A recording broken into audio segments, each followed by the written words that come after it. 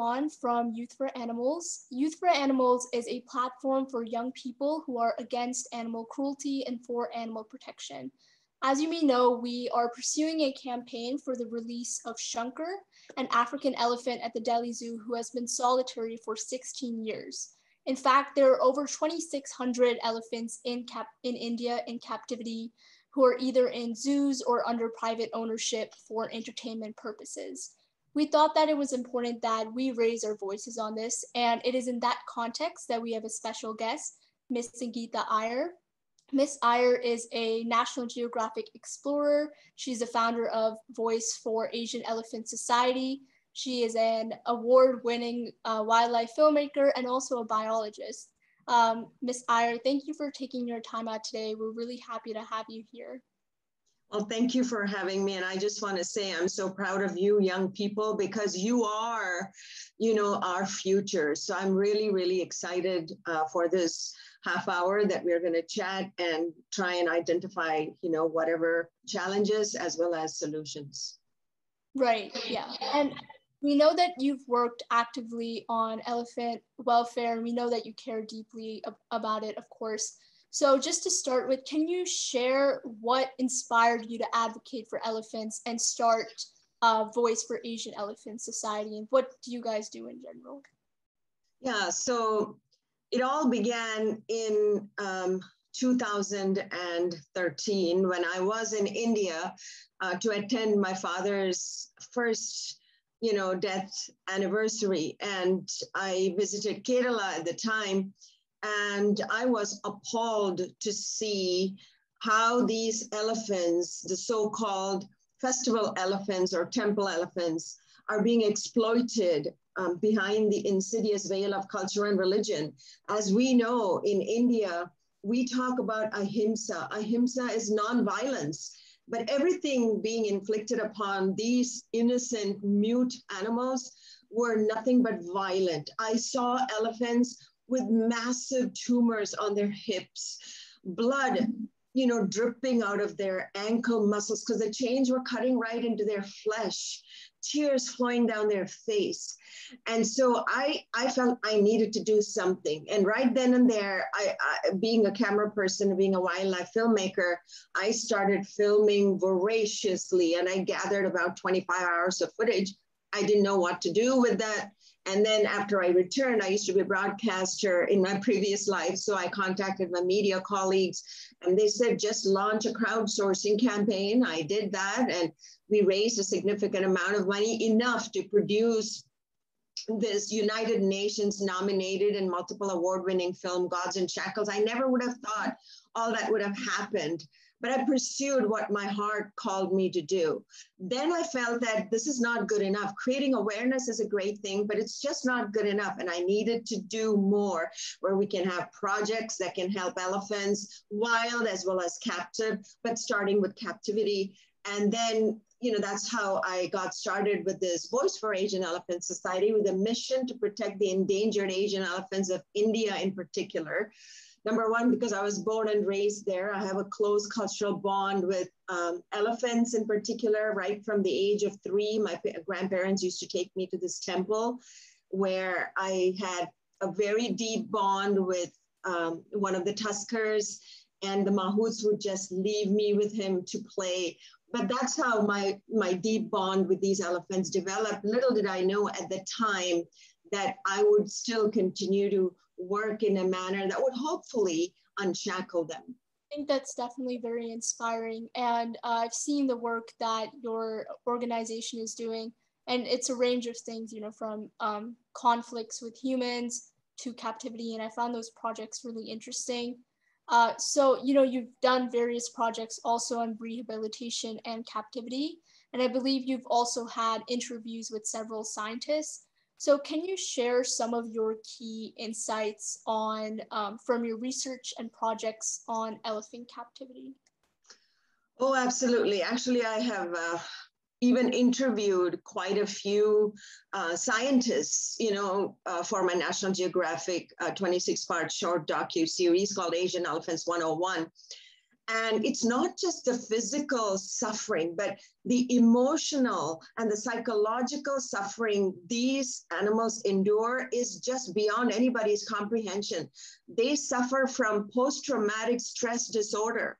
And what that means is that they're either, hypersensitive to a situation where if anybody comes near them, they're like, oh, somebody's going to hit me, or they become aggressive. Like the minutes they think that another person is coming anywhere near, they get aggressive.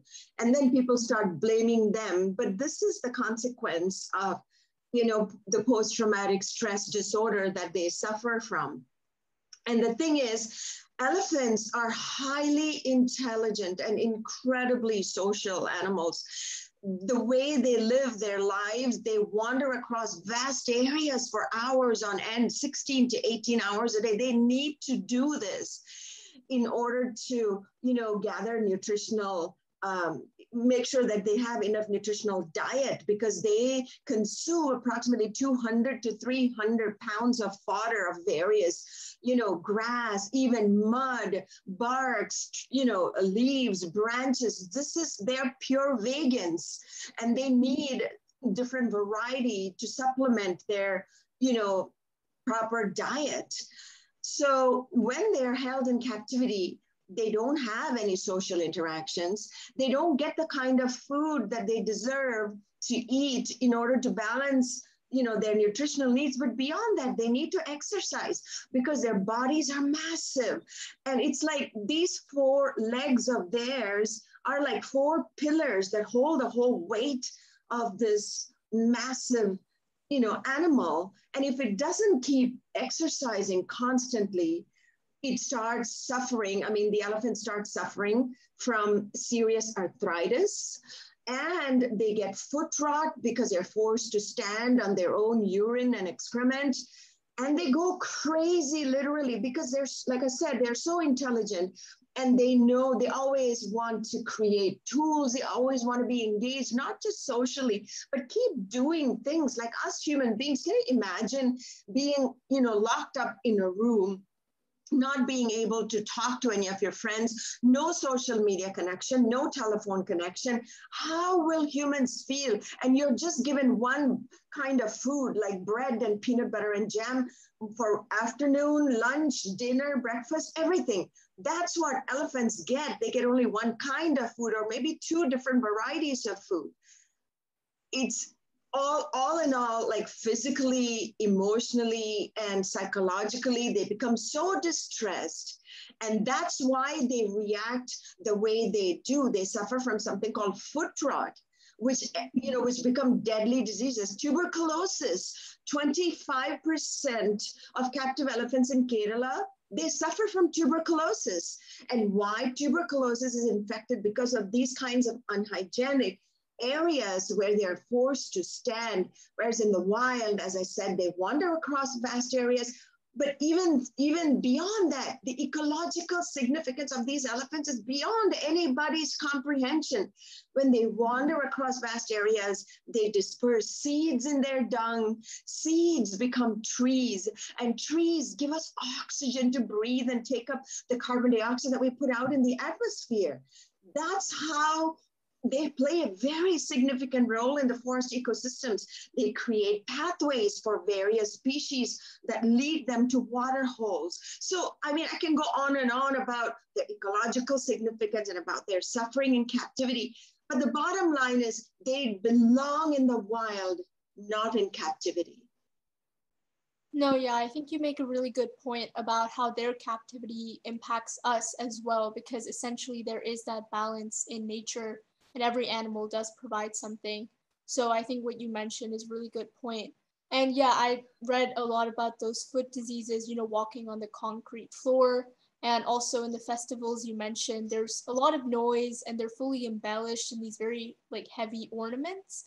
Yeah. And it sounds terrible. And what you were talking about for their mental health, I think it's definitely important to also show similarities with humans, because their brains are pretty similar to ours in the sense that it's social. And I'd read some scientific study that said that their in captivity, the cerebral cortex or capillaries, they actually reduce or become less complex, and that is not good for their memory and information processing skills. So I definitely agree with everything you said. Yeah, and then, sorry, I just wanted to mention something about the festivities, right? They are not only paraded for hours on end beneath the scorching sun. In Kerala, it's extremely hot, but they're also deprived of the basic necessities. Water, food, rest. They don't get any of that, right? Can you imagine a hungry elephant, starving, thirsty elephant, just desperate to drink some water, just begging and pleading, please give me some water. And they have real soft footpads. So when they walk on hot tar roads, can you imagine walking bare feet on the hot tar roads? And the tar getting stuck to your feet. When you look at beneath their feet, it's all black, and it's just horrendous what they go through. And with regards to the elephant brain, their brains are 3 times as large as human brains, and they are so reflective. Their prefrontal cortex is so incredibly evolved. They are reflective. They are self-aware beings. All these things have been proven scientifically. And what a heinous crime against nature it is to keep them in captivity. Yeah. For the festivities, I had seen a video of the fireworks in Kerala, and they were like, people were able to cover their ears, but the elephants weren't able to, and that was just really saddening. Yeah, that was in my film, Gods and Shackles. Absolutely, yeah. I'm glad you watched it, but it's heartbreaking, isn't it? Yeah. And what you said about self-awareness, there was the study about Happy the elephant passing the mirror test. So that just, again, reinforces how intelligent elephants are.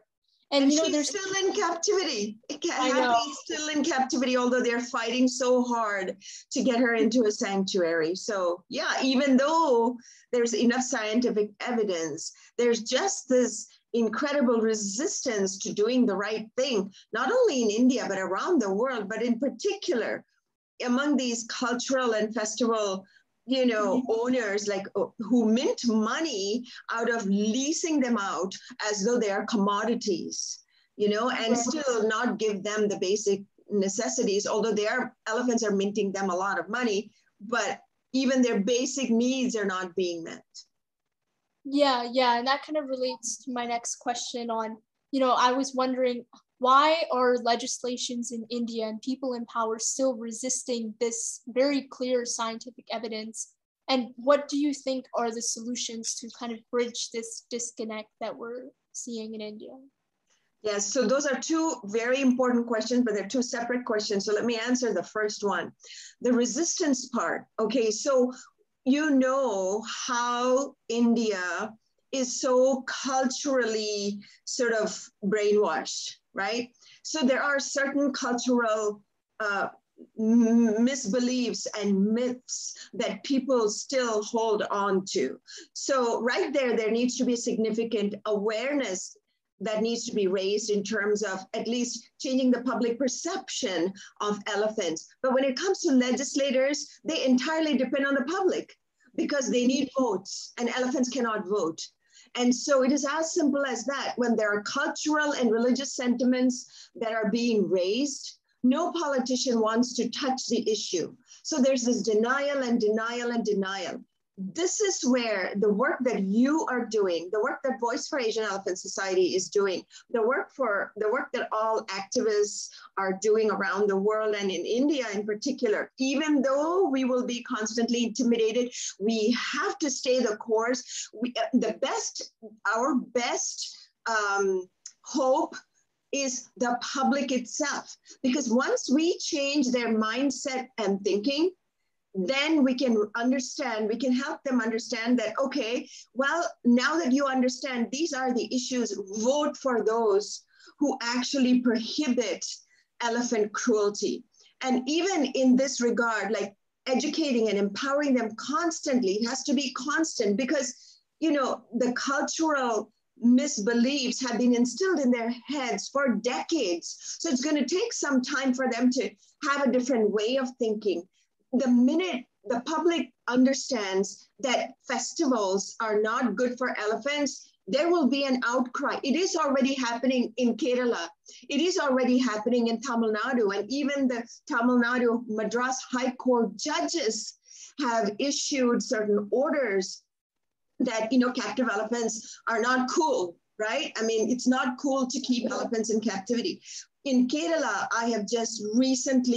we have recently launched a legal campaign. And I think there's going to be some news coverage regarding that next week. That is like Monday, Tuesday coming up.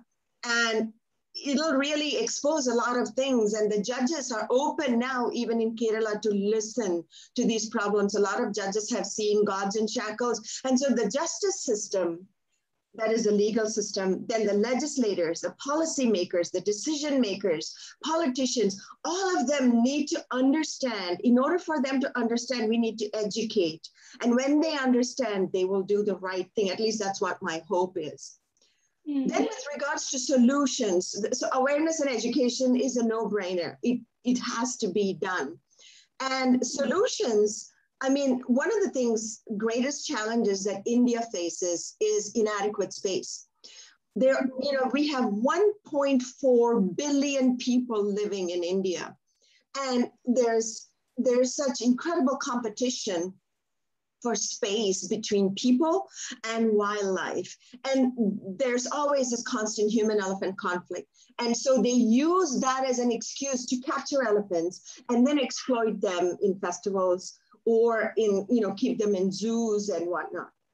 At the end of the day, what is really important is that even if, elephants cannot be, there's not enough space, I believe we can create enough space along the forest fringes where we can, according to the Central Zoo Authority, each elephant needs a minimum of 2-acre space.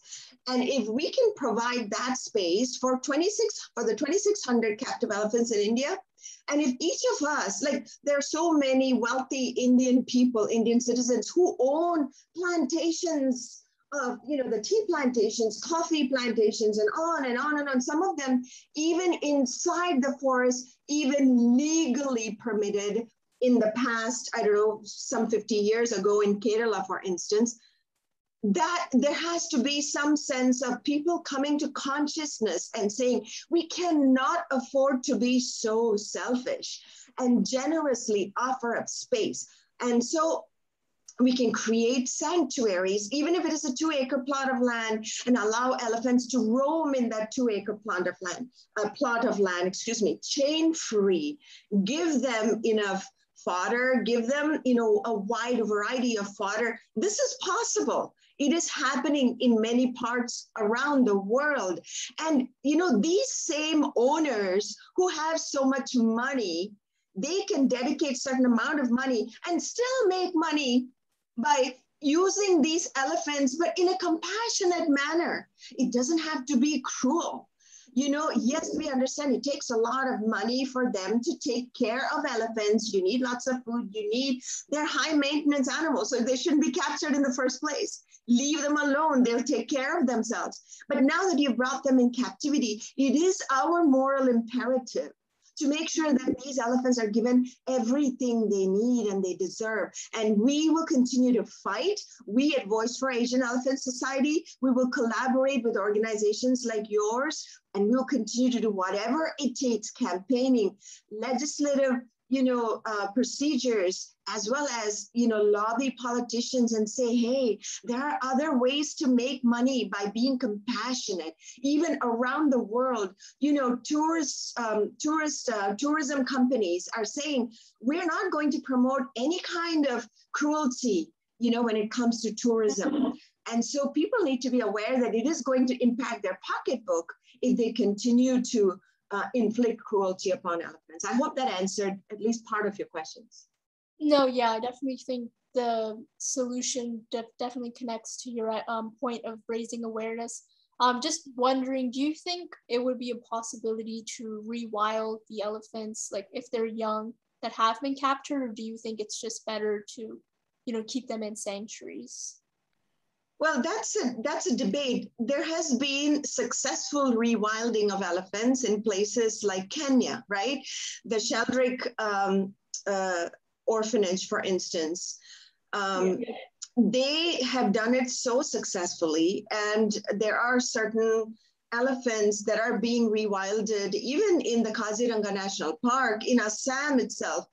And among all the states, I must say, regardless of what is going on right now in Assam, they are really trying hard to make sure that, you know, wildlife is protected, and their captive elephants are way better kept than other captive elephants. The only thing I disagree with them is elephant back rides at the Kaziranga National Park, for which I've been lobbying left, right, and center, and will continue to do so.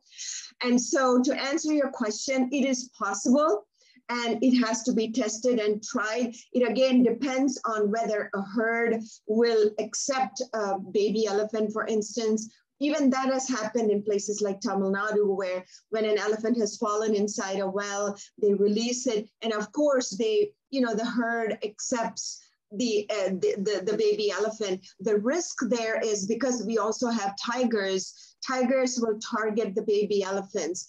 And the other thing is, if an elephant has been in captivity for decades, that poor elephant will not know how to survive in the wild. Or, I mean, again, this is not anything 100% certain, but I'm just saying that it'll be challenging for it to survive. But then they do have their own wild instincts that could just awaken, right? You never know. This hasn't happened in India, so I don't have a concrete answer for that. No, yeah.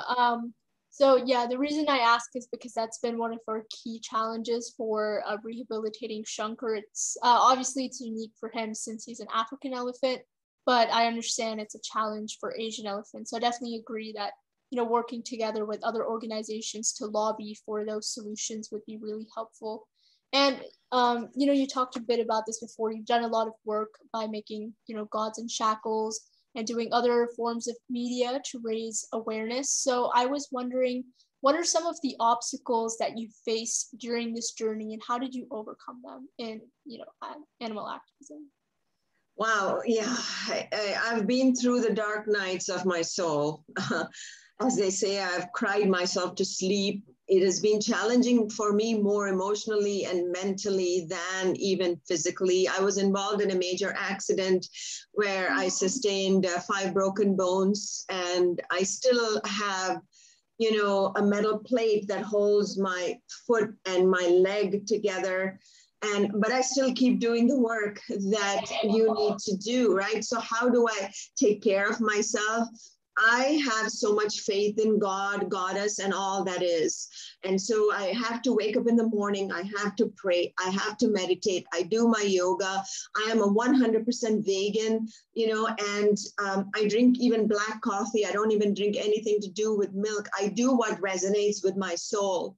And even though there are so many discouraging things happening, the way I release all of them is by spending at least 2 hours in the wild every single day, whether it is summer, winter, fall, and in Canada, winters can be bone chilling, but I still cover myself, I pack myself, and I go out. I have to do that because Mother Nature has such healing powers, and we have to have a daily routine to take care of ourselves. If we don't take care of ourselves, we cannot do the work that we do. And with regards to other challenges, I've been bullied on social media.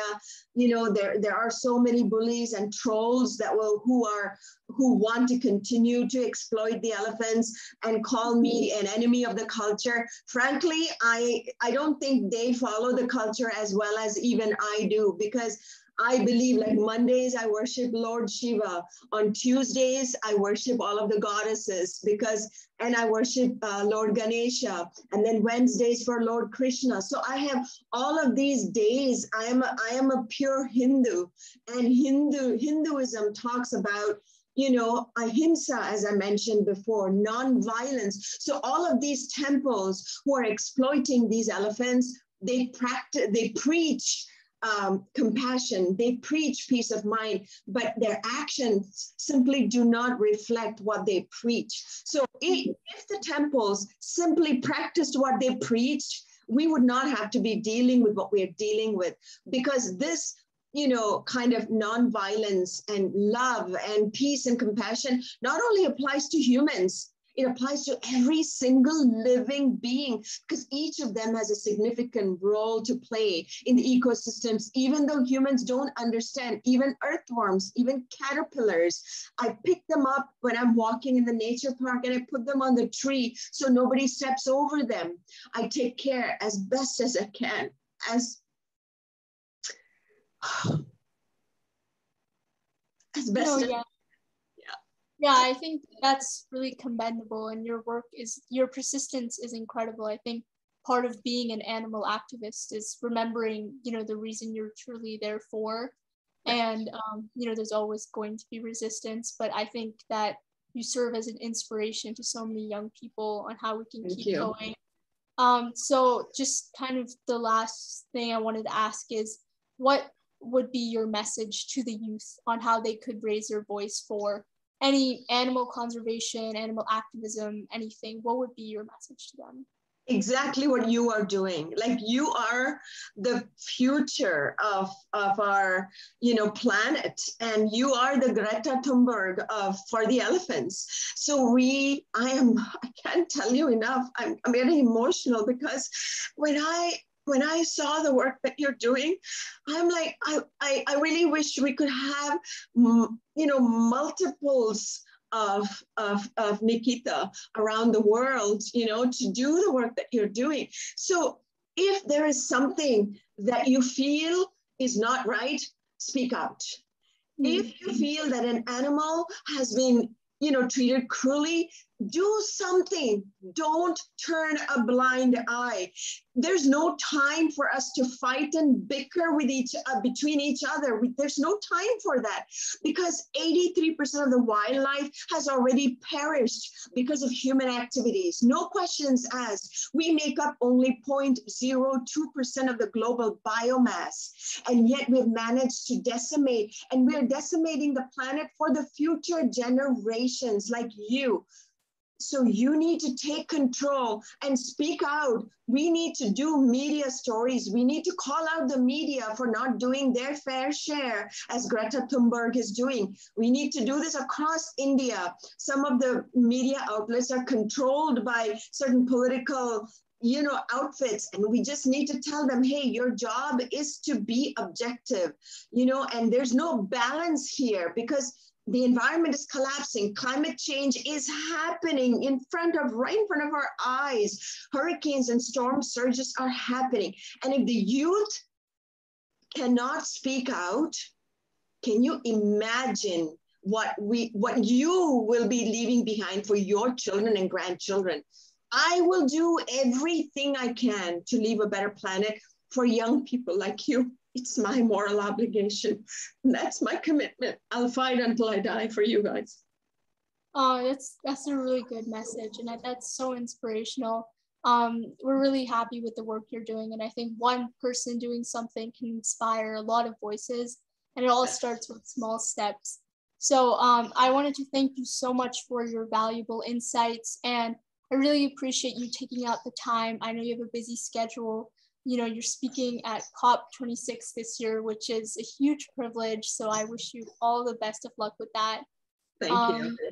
And if people want to learn more about our organization, they can just visit VFAES.org. We have several projects happening. You know, we are trying to protect wild elephants as well, because, you know, captivity enforces the reduction of wild elephants, right? We need to make sure the wild elephants are also protected. So we are trying to do projects related to captive and wild elephants. So if people can visit VFAES.org, they can get a lot more information and support us in any which way you can. No, yeah, we'll have the website link and everything in the description. Awesome. So people can look at it. Thank you so much. Thank you for the work that you're doing. You're awesome. I love you. You're amazing.